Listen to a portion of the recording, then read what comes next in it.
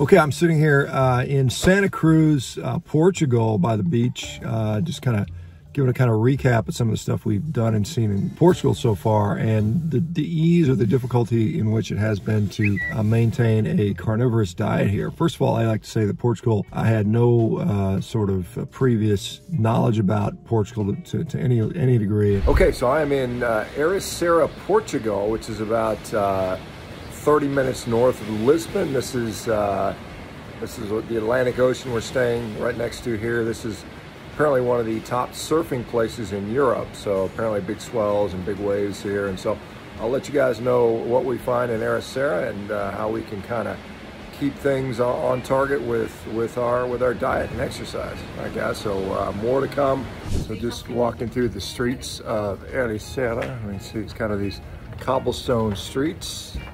Pretty typical for the area. It's about, it's early Monday morning. It's about 55 degrees out here.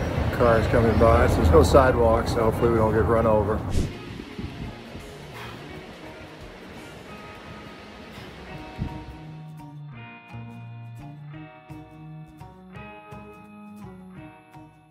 All right, day 2 in Portugal. Dinner last night we had some beef cheeks and octopus, so I ordered it. I just didn't eat the sides, so it's pretty easy. It's actually surprisingly relatively inexpensive here.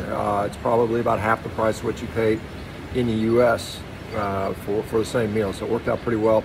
Off to a place called Santa Cruz today, and then off to a place called Mafra to look at some, I guess, kind of impressive architecture and whatnot. So anyway, down to breakfast in a few minutes, where I'll be having bunch of eggs and some meat again, typically, which is quite, you know, that little buffet down here at the hotel.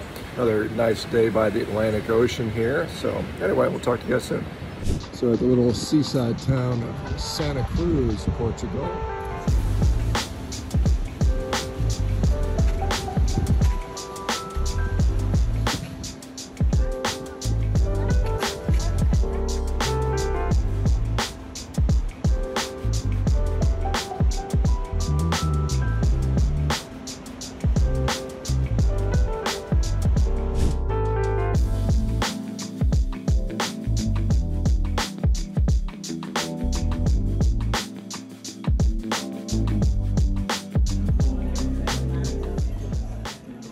It's been a really lovely country full of rolling hills, history, the castles, seeing neat towns like Revero. Sintra was particularly, I thought, one of my favorite places to visit. You know, it's got a number of neat castles and really impressive, you know, just the area is very impressive on a hill in kind of almost like a jungle with the vegetation, which is just next to the sort of rolling hills of the coastline.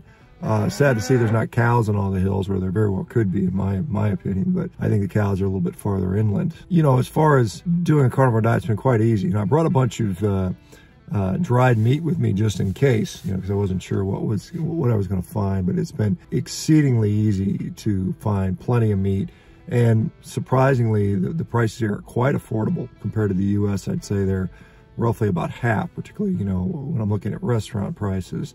I was able to get wonderful meals, you know, huge steaks for, you know, 20 bucks or something like that. And whereas in the U.S. you would spend, you know, 40, 50, 60, even $80 or more for the same cuts of meat. The meat's been very good. For breakfast, you know, we're staying in a hotel in Revero. Pretty much I've had kind of omelets, you know, ham and cheese omelets or fried eggs and some, well, their bacon is not really bacon in my view. It's more like just cooked ham.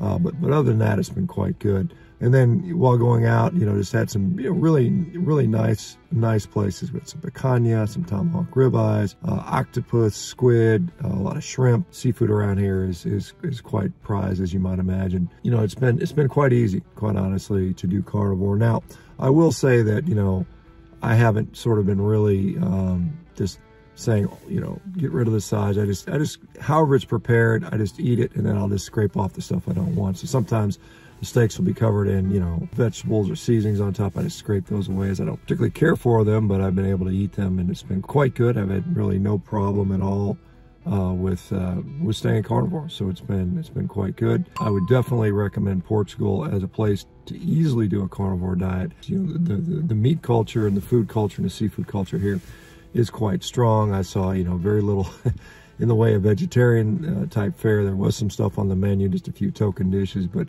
definitely it's predominantly meat and seafood heavy. And then of course, you know, wonderful cheeses and things like that if you tolerate dairy. So this has been a really easy place to, you know, find this stuff. So anyway, if you're looking for a carnivore vacation, I can say that Portugal will definitely fit the bill. Take care, guys.